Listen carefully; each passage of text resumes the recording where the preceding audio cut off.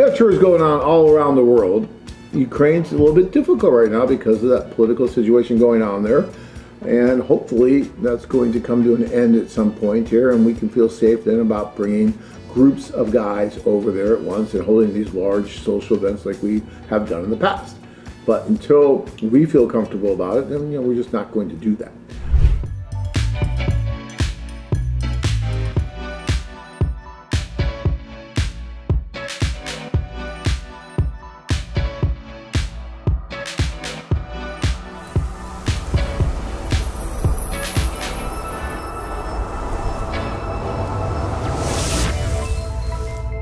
I'd like to meet someone from the Ukraine just to talk to them. Okay. Okay, call to Anna, call to Dina. They will arrange Skype call with you for you with the ladies, and you can talk to them. Yeah. Yeah. You could. Yeah. It's very easy. You don't have to write tons of letters, like 5 years letters.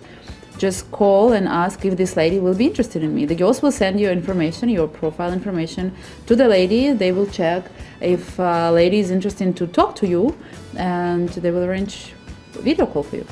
And the same gentleman's asking, can you just chat with a few people from there before you decide to go? Of course you can chat with people, of course, and I recommend you actually. Probably, I would right now, because we had only this option for executive clients, and because of the COVID, we started to do video calls for regular clients. And you pushing for it?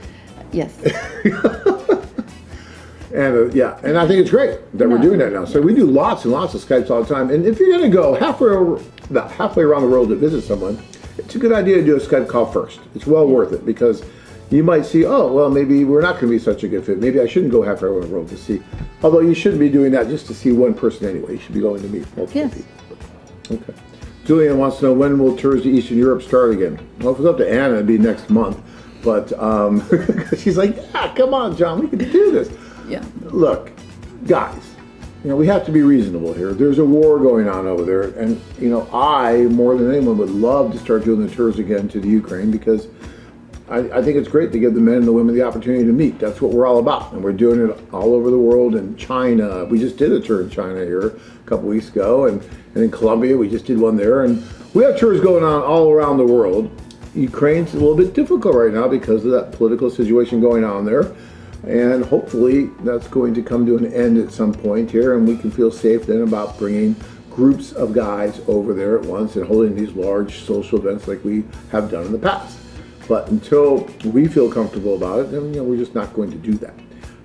So again, Anna just talked about how you can go over and meet individually if that's what you want to do. Yes, you still can do the club tour. And we have guys doing clubs. Yes. Yeah. So you can go there. The club, tell them what the club is and how that works. The club tour works usually. We work with you right now, because we don't have many clients in the city. So you will have service. You will have our support all the time. You can meet up to 21 ladies during the 7 days. You can have 7-day or 14-day club, and before you will send us the list, we will check the ladies who wants to meet you, who not. You can have up to 3 dates a day, and again, you will have our support 24/7 there.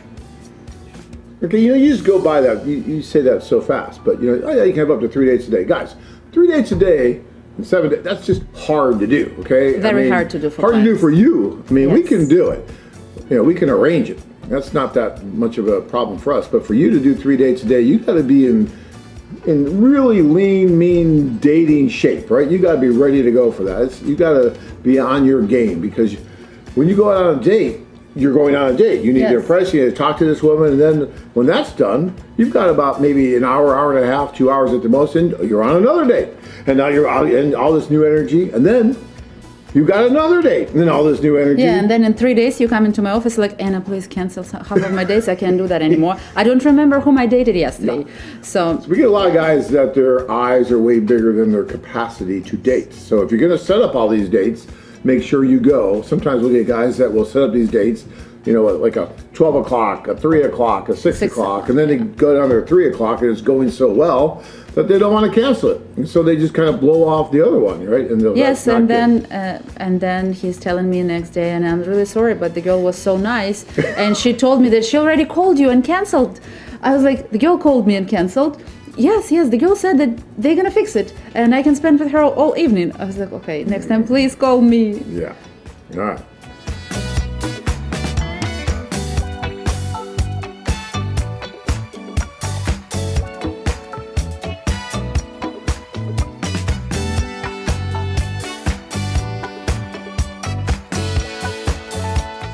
Join men from all over the world as they take a trip and find their future brides.